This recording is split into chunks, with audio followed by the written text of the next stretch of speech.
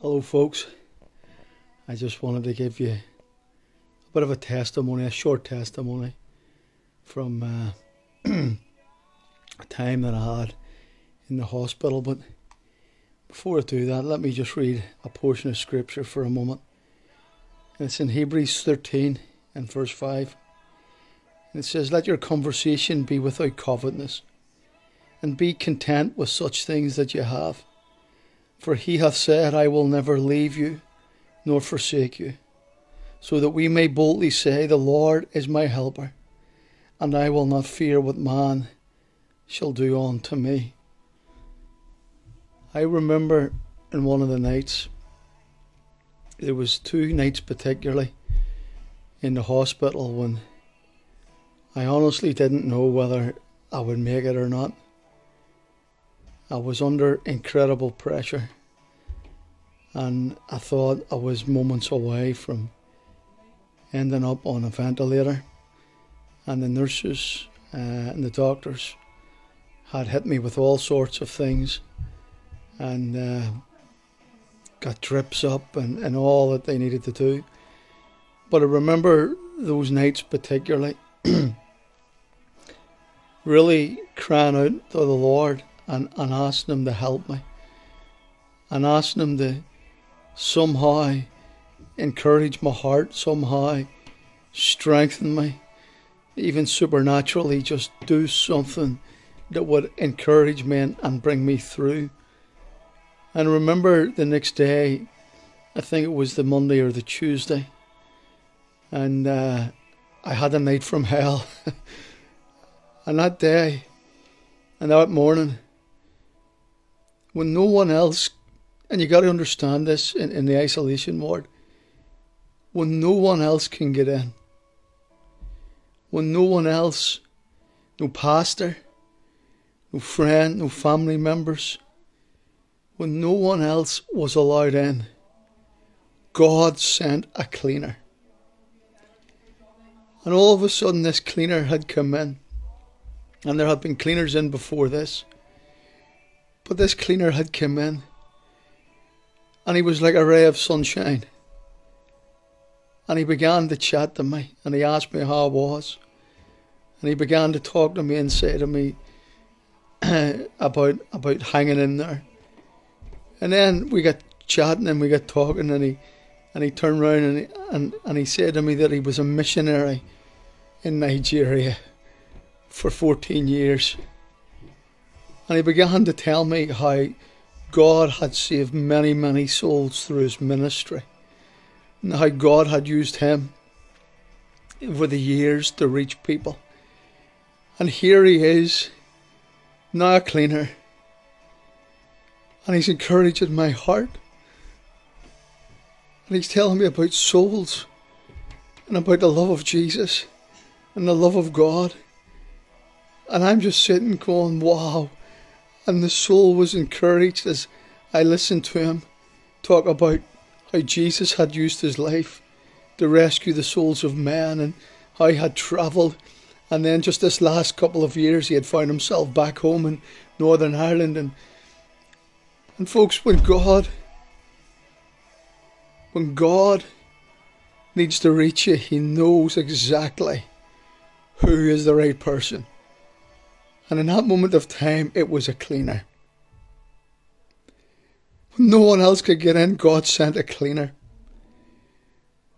You know what was incredible? He left that day, and then he says this as he stood at the door. He says, "Son, could I pray for you?" And I says, "Absolutely." And as he began to pray at the door, he couldn't touch me. As he began to pray at the door, he began to ask God, the Holy Ghost, to visit me. He began to ask God to heal my body and touch my lungs. He stood at that doorway and he pleaded with God Almighty to spare my life and to continue to use me. And then he left.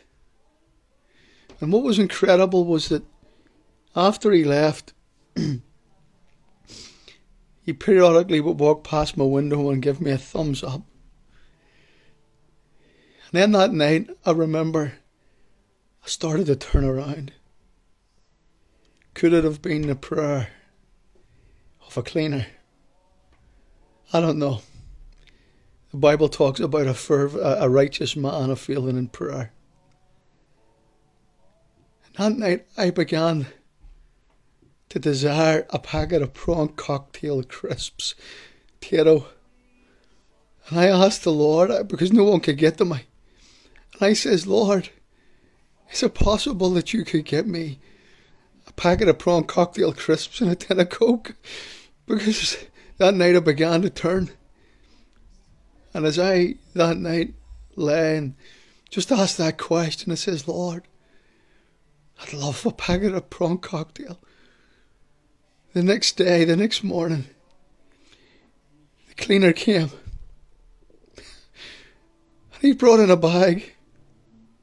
And in that bag was 2 oranges, tin of Coke, and a packet of prawn cocktail crisps.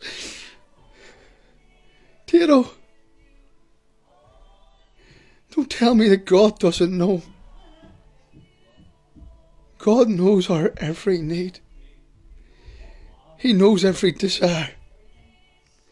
And he just passed the bag through the door. He couldn't come in. And he just says it's a gift from the Lord. I sat up. I had them crisps. God is a God, folks, who is personal. And he knows the deepest desires of our hearts. And he knows what we have need of. And you may think, and some people may out there think, Pastor Lee, you're crazy. I am crazy. I'm crazy for Jesus.